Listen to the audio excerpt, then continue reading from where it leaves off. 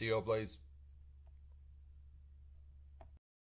Hey there, this is T.O. bringing another Kerbal Space Program video. I thought I'd take a break from my Lathe Legacies series to make something slightly shorter and kind of share some learnings that I have from KSP. So here you see I'm just going to make a quick little payload, something that you might need in a science playthrough or some purpose for developing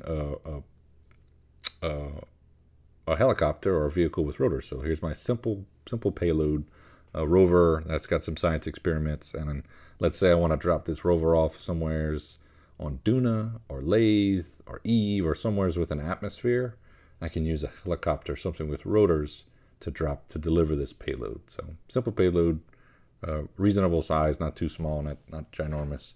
So let's slap together something with rotors that can carry that payload. So I find contra-rotating helicopter designs to be the easiest. They're conceptually so much easier to design and understand.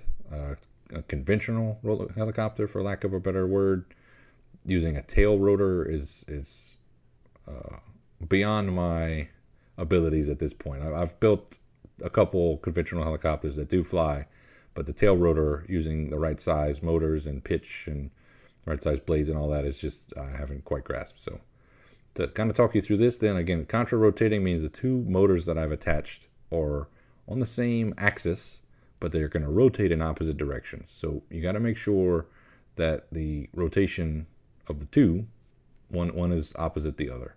And then the I'm setting up a pair of these so that in the middle of the aircraft there's no rotors there, and I can attach my payload directly at the center of mass, under the center of mass of the helicopter.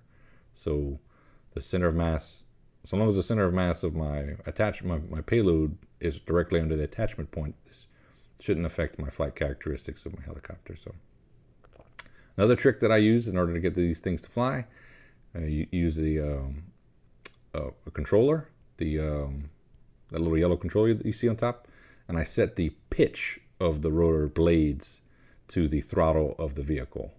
So the thrust the thrust is dependent on the throttle position. The RPMs, the torque output of the motors, none of that changes. The only thing you're changing during flight is the pitch of the blades. So imagine that the blade is perfectly horizontal. It's not going to create any thrust. Just as the blade starts to pitch, it'll produce thrust either up or down. So that's the gist of it. And I'm sorry if that's not a great explanation. There's probably other better tutorials that'll break down how the rotors function, how the motors function, and all that. But this is how I design helicopters.